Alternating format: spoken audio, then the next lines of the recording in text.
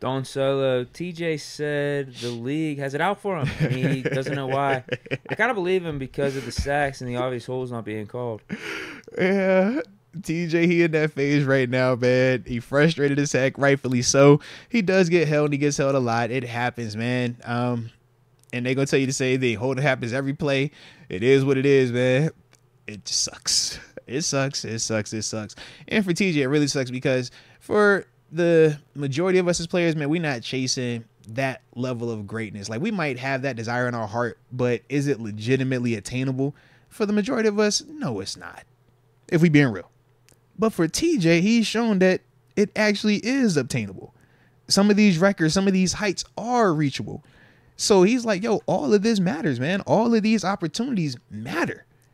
And when you just, let a tackle off the hook because you're saying, hey, man, holding happens every play. I'm going to not call this one.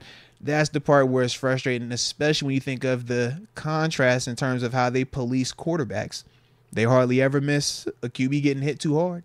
You saw Patrick Mahomes last night. Dude still 2 feet in bounds, get hit. They throw 15 on him like it was nothing. So that's some of the frustration that as a pass rusher, as a defender, you do get. And that's why I can understand it for TJ, because if he had hands to the face, if he was horse count, do anything like that, people would be losing their mind. JPJ, they can't wait at times to be like, yo, he holds. Look at him in coverage. He's holding. But he played offense. He's pushing off. Nobody tripping on that. So that's why TJ is saying what he's saying. And he is valid, but he also know he got to be careful with that, man. So, yeah. League don't play when you start talking about them officials, man.